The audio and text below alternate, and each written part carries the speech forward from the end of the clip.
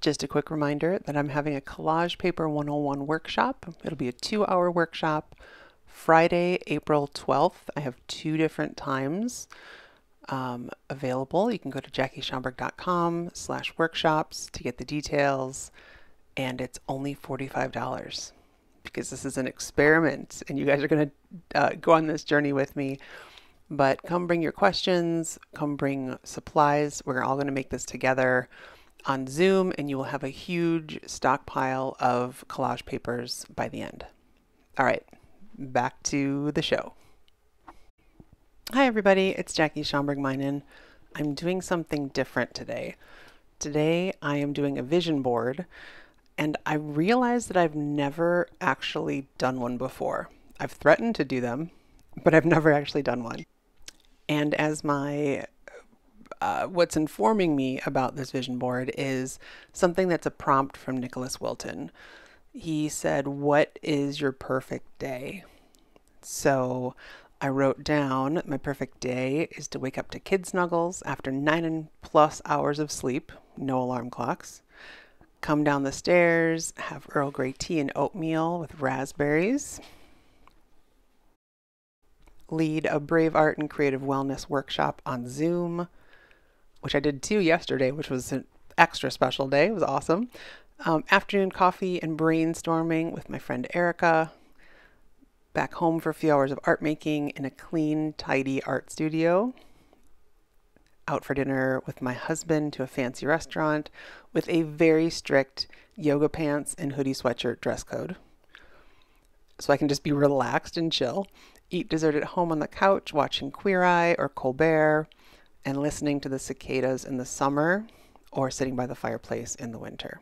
So that basically funneled down into a word, and my word was connection.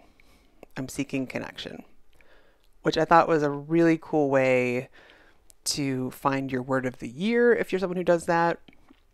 This is a focus of my vision board today. And of course, I have plenty of magazines to pull from.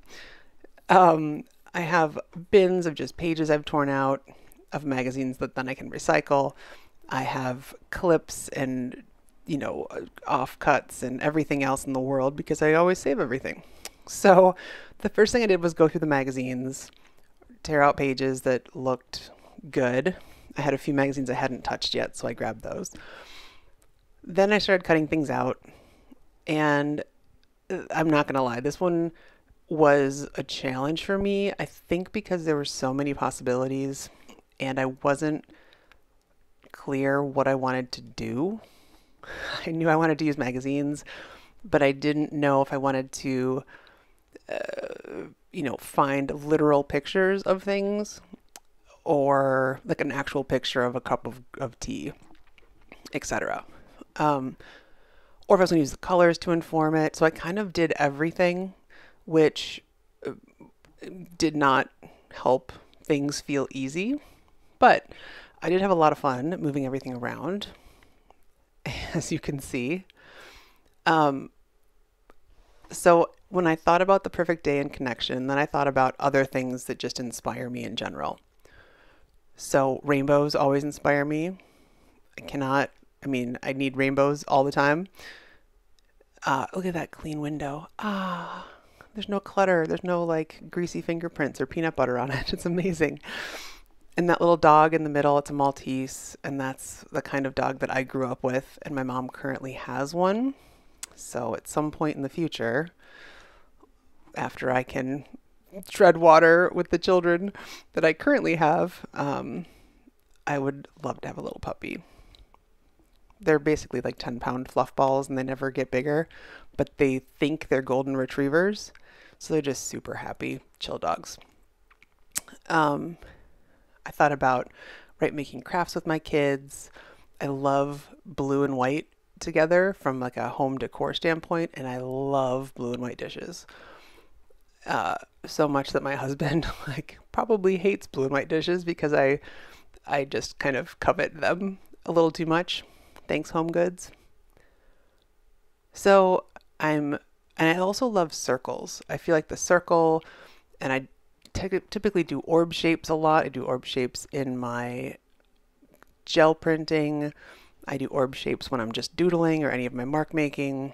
Everything tends to be some sort of orb or circle shape.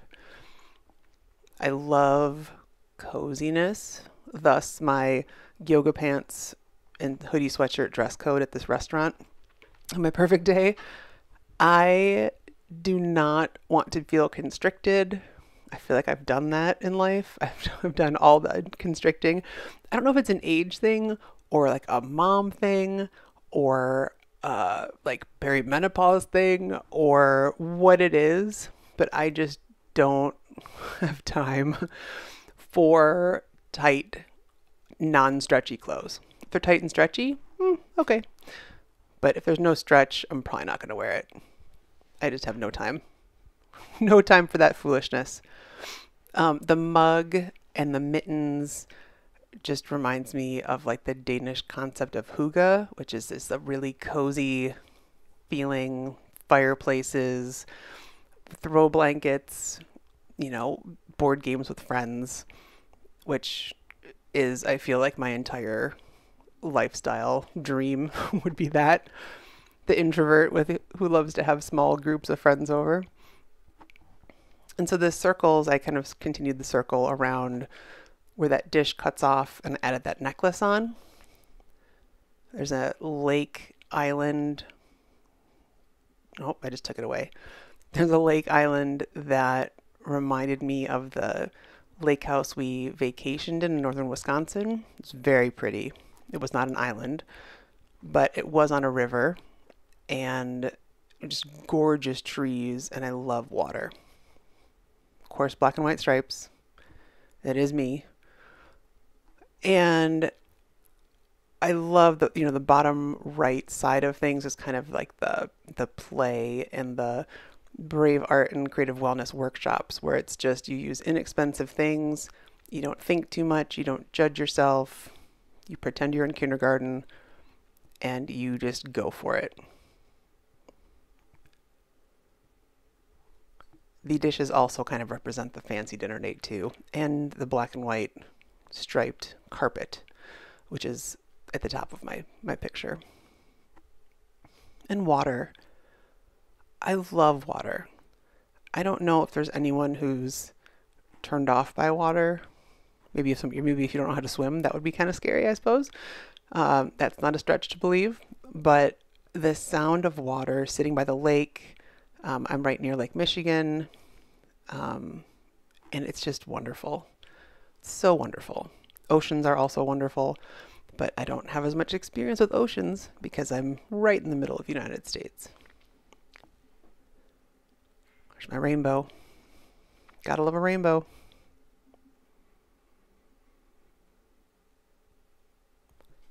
I did overthink so many things about this. I overthought the words, I overthought everything, but I kept finding this phrase, the answer is feed the good. And I couldn't ignore it because it was perfect. What do you want to do in life? I want to add more fuel to the good things.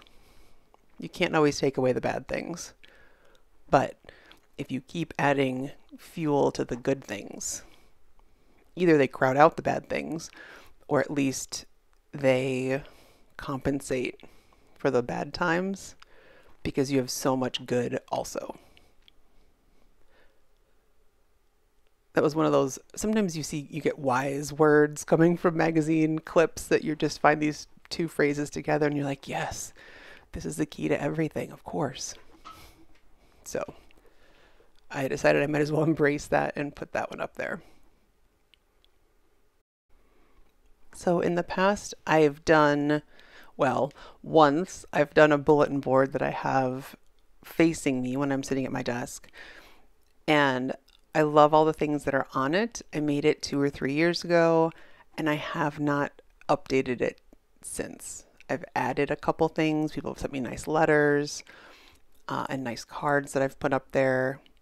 My friend Katie sent me a little teeny bag of confetti when I reached some milestone for my YouTube channel. I think maybe 3,000 people subscribing, which I thought was amazing. So thank you, Katie, if you're watching this. And I kept a little bag of confetti and put it on my bulletin board. It was so nice to feel celebrated by my friend.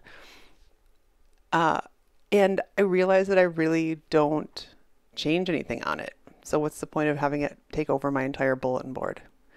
I instead, I'm going to try it this way for a little while and let myself be inspired by these images and symbols of what my perfect day could be. Very cozy. I didn't put any dessert on there. Well, yeah, I did. Hot chocolate, that counts.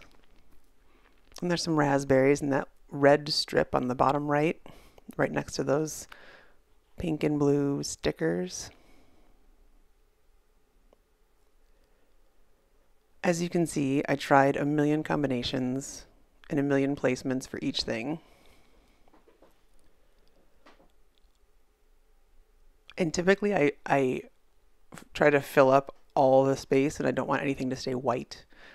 But I purposely added the kind of, it looks like two bars of one's just solid white and one solid like taupe. I added that specifically because it was so white and so strange and so obvious. And maybe I added that, as I'm realizing now, maybe I added that just because it was so white and clean and quiet. There's a lot of busyness on this board that is not lost on me. It is kind of overwhelming. So for those of you who like quiet spaces, this is not going to be anything quiet at the end. However, I wanted to maximize the space. I wanted to fill it up and I want it to look fun. And though it is a little bit over the top busy, I'm embracing it. We'll see how it goes. I can always cover it up later.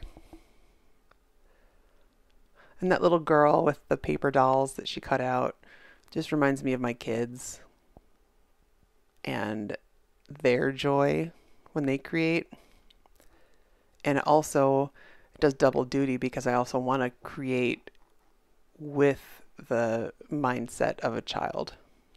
It's a kindergartner, no fear, no second thinking anything, just pure play and exploration and fun.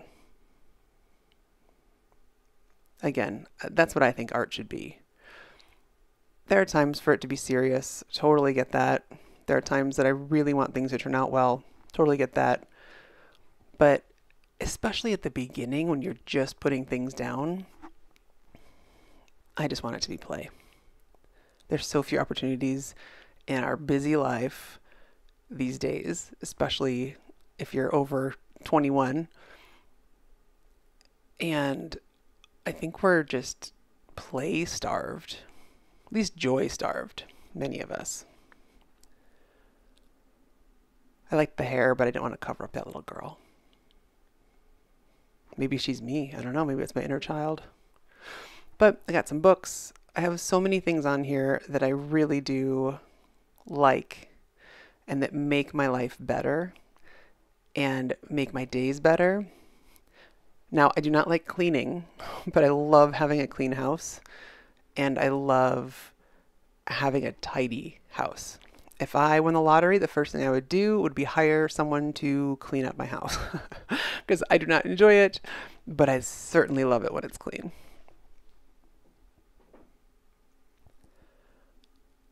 So this is what I've made. I am going to write down some words just to remind myself of some very specific words. Clearly, connection is one of those words. And I added some white paint that's dripping down right there that I'm going to add words to also. Have you done vision boards in the past? Do you do them every year? If so, let me know why and when you do them. Is this a New Year's thing? Is it for special projects? I'm very curious to see how people use these because I did have a lot of fun making it, and who knows, maybe I will keep making them. Bye, everybody.